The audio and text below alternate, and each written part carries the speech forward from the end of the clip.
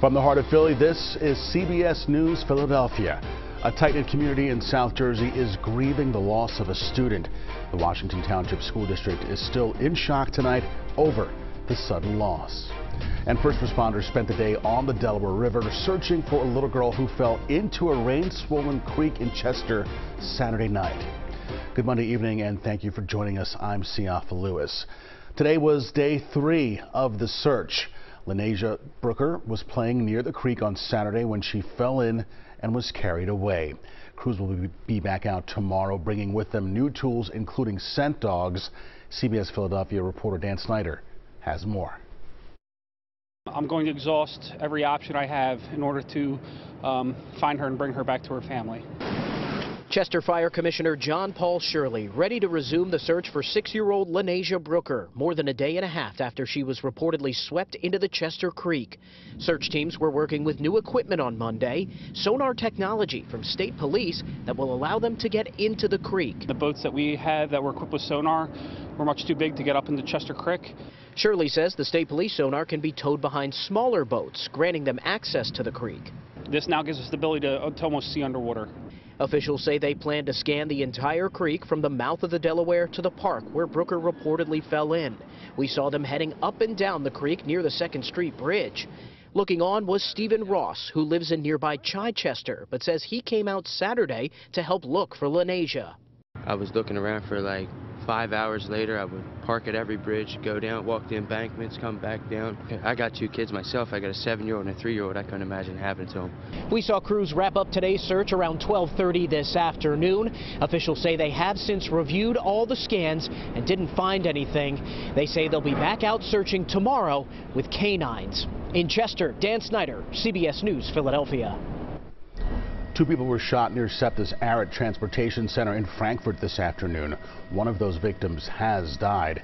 Chopper 3 over the scene at Griscom and Arrett Streets. We're working to learn what exactly led to the shooting and whether police have made any arrests as their investigation continues. This is a live look at Atlantic City tonight. Coastal flood warnings are in effect for the New Jersey and Delaware beaches. Chief Meteorologist Bill Kelly joins us with the details in the next weather forecast. BK. Siafa, good evening to you. Yeah, let's start you out with those coastal flood warnings where you see the dark shade of green. That's where the warning is. The advisories are up for places like Cumberland, Salem County, up around the bay into Newcastle County as well. The moderate flooding is going to be now peaking out around 9-10 o'clock tonight, and then it's minor flooding as we roll into the day tomorrow. The coastal flood warning up until 2 o'clock tomorrow afternoon. It's not a rain-driven event. It's tidal, essentially, as these easterly winds are pushing in. And those easterly winds are going to bring us some cloud cover for our day tomorrow ahead of a weather maker that will be here on Wednesday. Right now outside, a beautiful look, 48 degrees. The temperature here in Philadelphia, it feels like 48 because the winds are not all that strong. They're light, but as I mentioned, they are out of the east at 3 miles per hour. They're going to be picking up tomorrow. It's 46 right now for you guys down around Wilmington. Down the shore, a bit cooler because of the influence of that relatively cool water. Water temperatures, last I looked yesterday, and at Ocean City, for example, it was 47 there in the water. 44 is the temperature, the air temperature in Millville. 44 for Dover, still 50 degrees for you guys around Reading. So for tonight, it's going to be another chilly one. Not quite as cold as it has been. We'll say 36 here in Philly, mostly clear. Down the shore, temperatures probably mid and upper 30s, and then we'll go 34 for the Lehigh Valley. Tomorrow, your Tuesday, is dry, but it's going to be cloudy. A totally different story than today. I mean, how nice was it today, right? With all the sunshine, the blue sky, the clean air. 52 degrees for Philly. Down the shore, we're going to keep it in the 40s. And for the Lehigh Valley at 51. Our next chance of rain comes in on Wednesday. We're going to talk about that, plus potentially a bigger weather maker for you on Thursday. All that and more in just a bit. Back over to you. All right, Bill, thank you so much. You can keep an eye on the next weather forecast anytime. Just head over to cbsphiladelphia.com/weather to see the 7-day forecast, live radar, and more. The roof of Goodwill's East Erie Avenue facility partially collapsed on Saturday. The Philadelphia Fire Department says a clogged pipe which burst, combined with the day's heavy rainfall, caused the roof to collapse.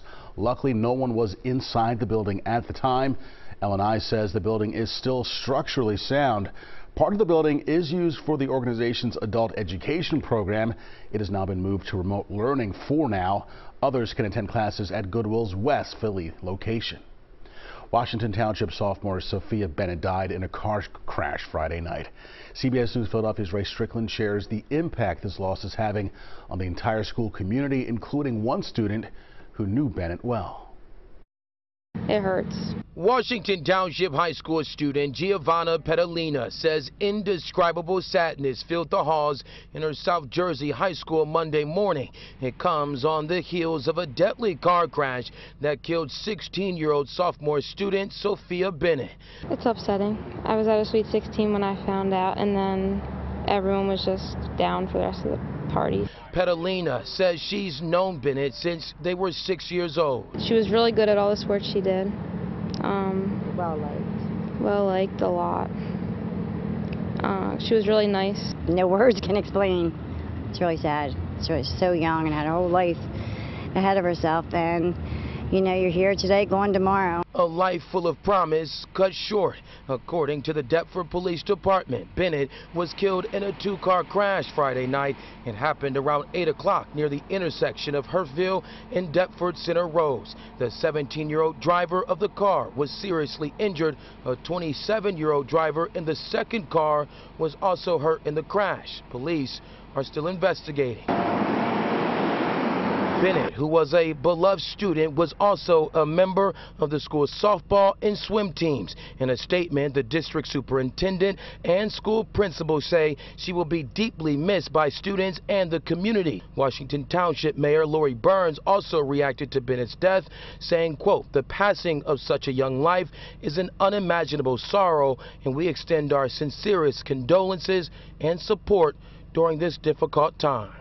And I'm told counselors were here at the school today to help students cope with this unexpected tragedy. Therapy dogs were here as well. The district says it will continue to provide support for as long as possible.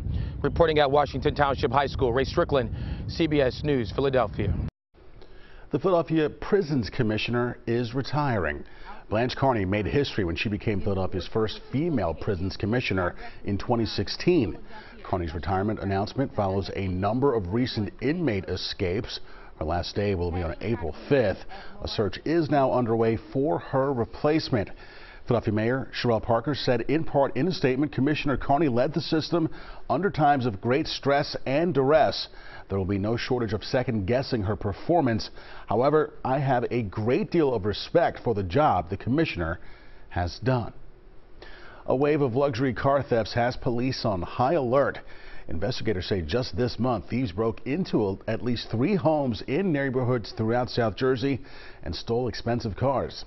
CBS News Philadelphia South Jersey reporter Brandon Goldner spoke to one of the victims who was home with his pregnant wife when thieves broke in. Home surveillance video captures the moments when Harrison Township police say a group of thieves broke into Dr. Scott Hollander's house early last Wednesday. He says his wife, who's 9 months pregnant, heard the group rummage through their house and jolted him awake. And said, "Here, there are people in the house." You know, I was startled. I told her, "Call 911," and I tried to grab something to defend myself. Police say the thieves grabbed Dr. Hollander's wallet and car keys, driving off with his 2021 Range Rover Sport. The Hollanders say the experience left them traumatized. She didn't go to sleep till about 3:30, 4 o'clock in the morning the day after, just waiting for that time to pass in her mind, and made her feel more comfortable. Harrison Township police say thieves are targeting luxury cars, not just in the township, but across the state, and they're warning homeowners to be vigilant. Washington Township and Mantua police both say similar burglaries occurred this month in their jurisdictions, in which thieves broke into homes to search for keys to luxury cars. No arrests have been made in those cases. Clive Wayne is part of a company that recovers stolen vehicles, and he says some of the smartest ways to protect your cars are low-tech solutions. And ironically go back to some of the physical measures that we saw from yesteryear, such as steering locks, crook locks, good CCTV. Meanwhile, Dr. Hollander's family has already taken steps to fortify their home. It's an adjustment. Like, you're not the same. You're just not the same. You're not at the same pace, and you're now thinking about things that you took for granted. Police say they found Dr. Hollander's car in Hillside, New Jersey the same day it was stolen. And investigators say they've identified a potential suspect in the case, but no arrests have been made. Brandon Goldner, CBS News, Philadelphia.